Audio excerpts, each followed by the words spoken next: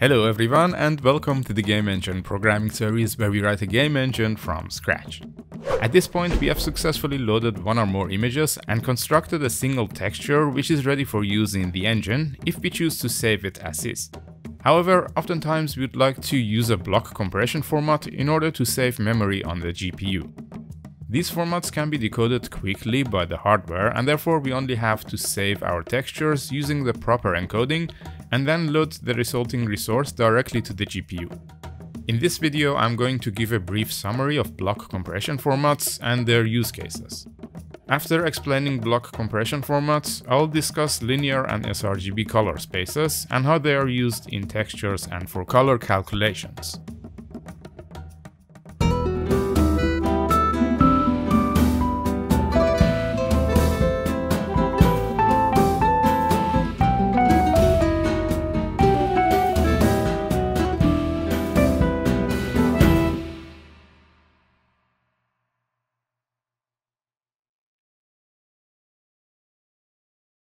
There are 7 block compression formats with different usages, and all of them use an encoding that operates on a block of 4x4 pixels, hence the name block compression format.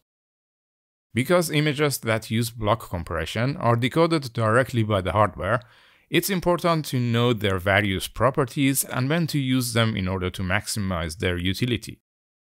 Let's have a look at the simplest encoding scheme for a block of RGB colors. The first step is to pick 2 main colors in such a block. I don't know exactly how these colors are determined, but that's something that the encoder does. It might, for example, pick 2 colors that are farthest apart from each other in RGB space. Here we can see that the 2 main colors are the yellow and pink colors.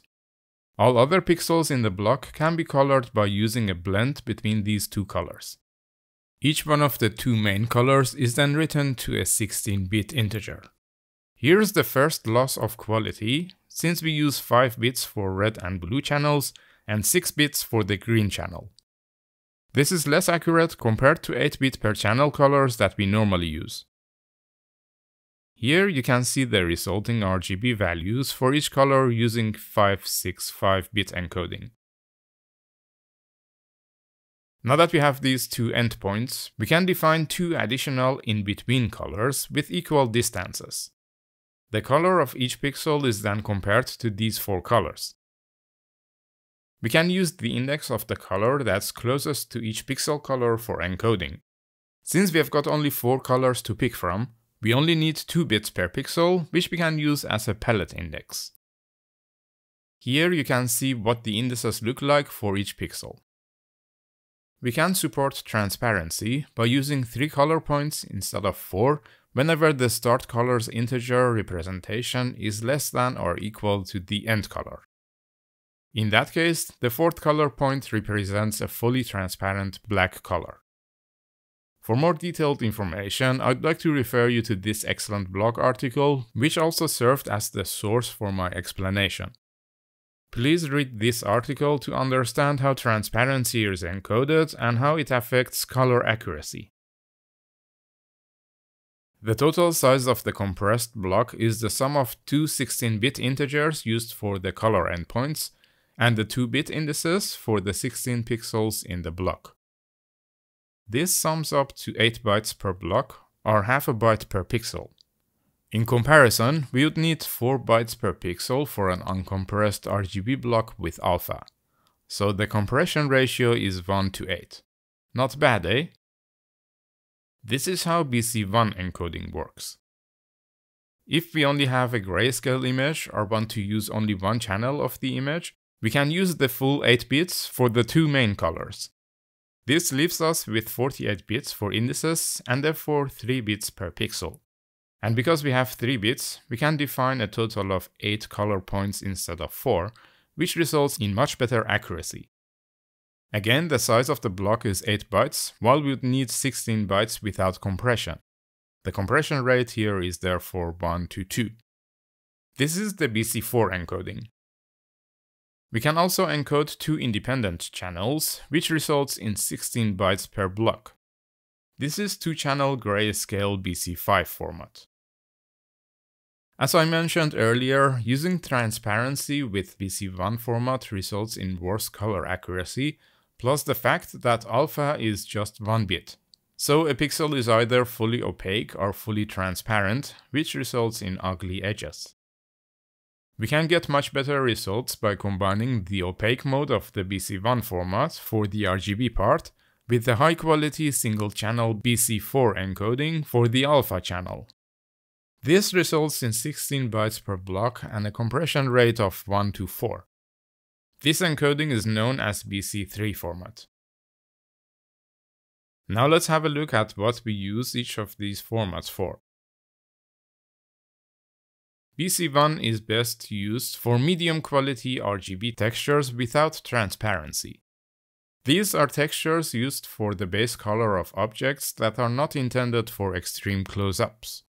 These textures don't contain a lot of variety in general, which can be encoded well enough using BC1 format. Think for example of a wall or a rock. This format can also be used for objects with transparency, which are far away enough to hide the rough edges. One format that I didn't mention is BC2, which is deprecated. It uses 4 bits for alpha and is not particularly useful for anything. BC3 uses the same encoding as BC1 for RGB. It doesn't use BC1's transparency mode. Instead, it uses a BC4 grayscale format for the alpha channel. Since this channel is encoded independently from the RGB channels, it can also be used for something else instead of alpha. BC4 is best used for grayscale lookup textures like roughness, height maps, and the like. BC5 is often used for normal maps. The X and Y components are encoded independently in 2 grayscale channels. The Z component can be calculated in the pixel shader. With the introduction of Direct3D 11, Microsoft added support for 2 additional BC formats. Both of these are way more complicated to encode compared to the other formats. The first one is BC6H, which encodes half-precision floating point RGB colors and is used mainly for high dynamic range textures with a block size of 16 bytes. Recall that BC1 had 2 modes for opaque and transparent encoding. BC6H has 14 modes for encoding. The last format is called BC7, which is an enhancement of BC3 format. It still uses 16 bytes per block, but because it can use 2 color lines instead of 1, it has better color accuracy. Each block within the image can be encoded using one of the 7 available compression modes. The specification of all these formats is available online, and here we can see the specs for BC6 and BC7. So if we really wanted to, we could write our own encoder, and for the most part we could manage to make it reasonably quickly. However, BC6 and BC7 formats are considerably more complicated and computationally expensive to encode.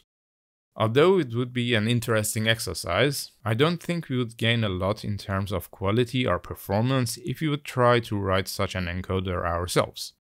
Therefore, I think it's more productive to use DirectX text library for encoding BC formats as well.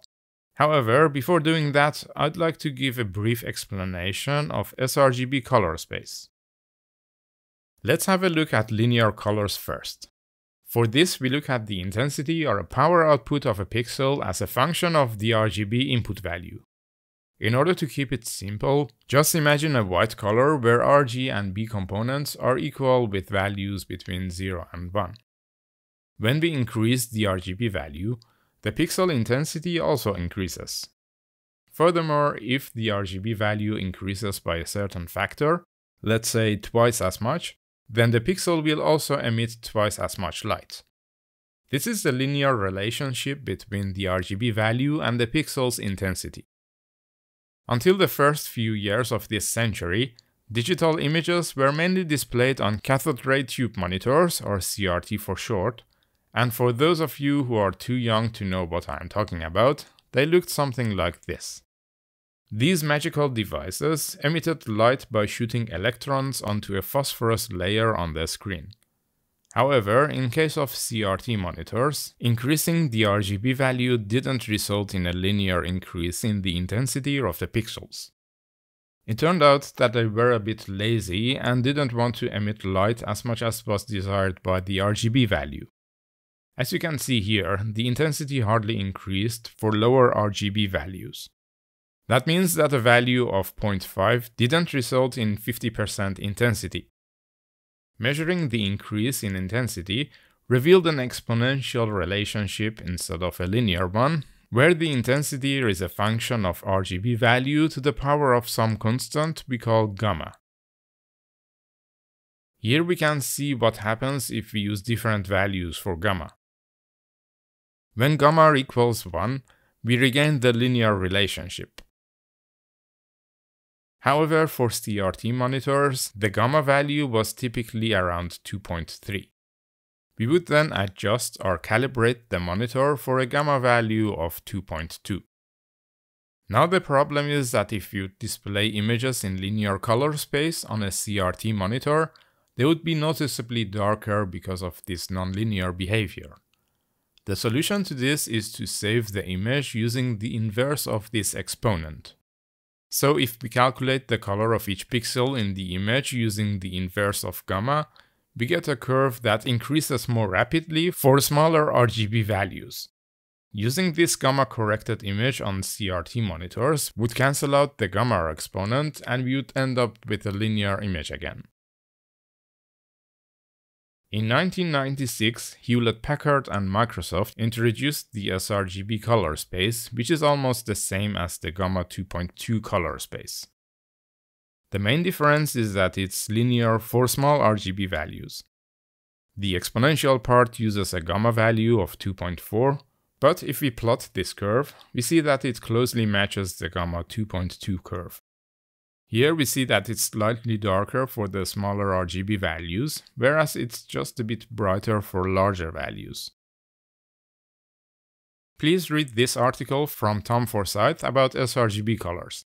Here we can also see the colors displayed side by side, where the left column displays linear colors, sRGB in the middle one, and gamma 2.2 in the third column.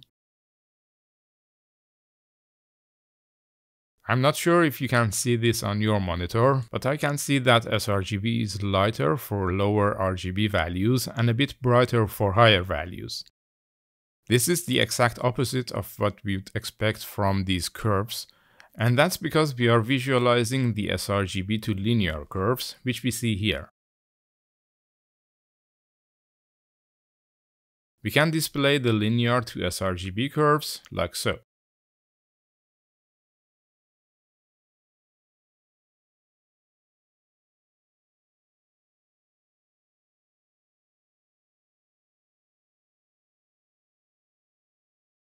As expected, the linear color now looks too dark, and we can see that sRGB is a bit brighter than gamma 2.2, but it's really hard to see the difference for lower RGB values.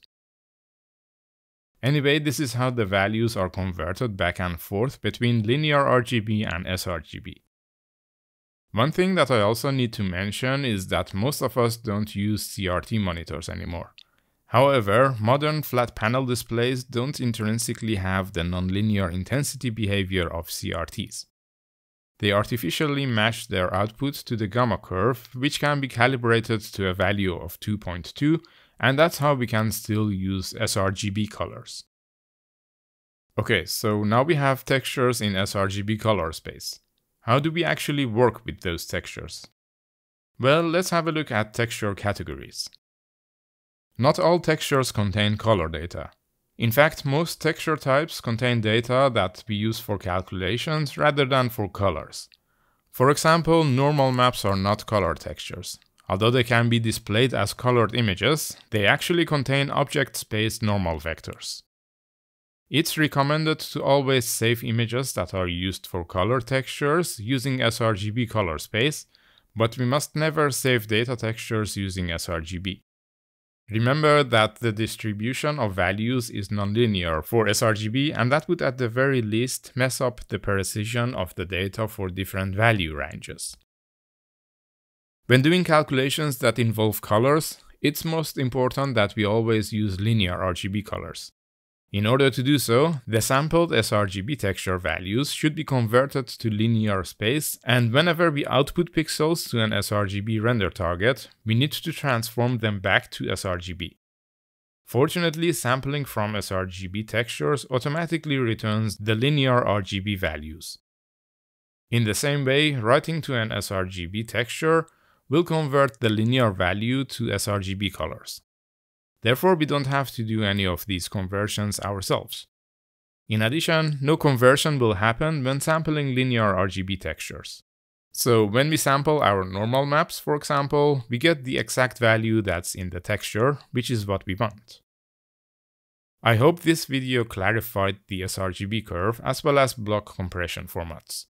Please let me know in the comments what you thought of my explanation of these topics. In the next video, we are going to use DirectX text library to compress our textures. As always, thank you for joining me, and I'll see you next time. Thanks for watching. If you like this video, please feel free to like and subscribe. If you join me on Patreon, you'll get access to the code on GitHub, so you don't have to type everything over from the video. Plus, there are also other nice goodies and rewards exclusive to my Patreon supporters. Please use the link in the video description to check them out. I hope to see you next time. Until then, take care and happy game engineering!